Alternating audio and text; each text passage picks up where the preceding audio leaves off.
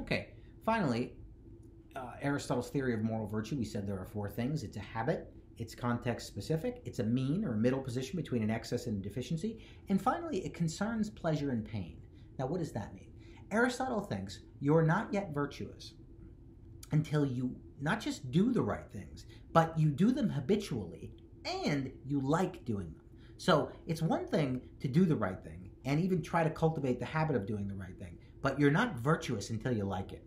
There was a movie about 12, 13 years ago called The Breakup. I think it was called The Breakup, with Vince Vaughn and Jennifer Aniston, and they're a couple having arguments and things, and Jennifer Aniston wanted Vince Vaughn to do the dishes, and he does the dishes, and she's like, it's not good enough. I want you to want to do the dishes. And he goes, why would I want to do the dishes? And what she was getting at, though, is that she wanted him to enjoy the activity he was doing because it was being done for her.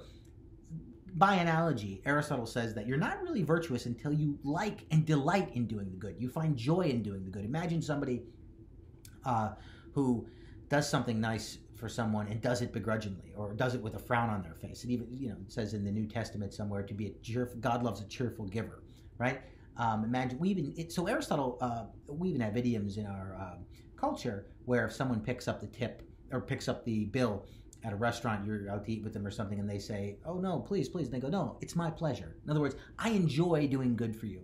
I enjoy it, and that's what virtue is. And moral virtue is so important for Aristotle, and concerns pleasure and pain. You like doing the right thing, and you dislike doing the wrong thing. So Aristotle thinks this is the best. We've already talked about this a little bit in terms of desire and telos and what we really want, what we like. Aristotle thinks this is the best indication of who you are. What do you find pleasure in? Do you find pleasure in doing good, in the good, or do you find pleasure in vice, in doing bad, in doing evil, right? And so virtue is a good habit. Vice are bad habits.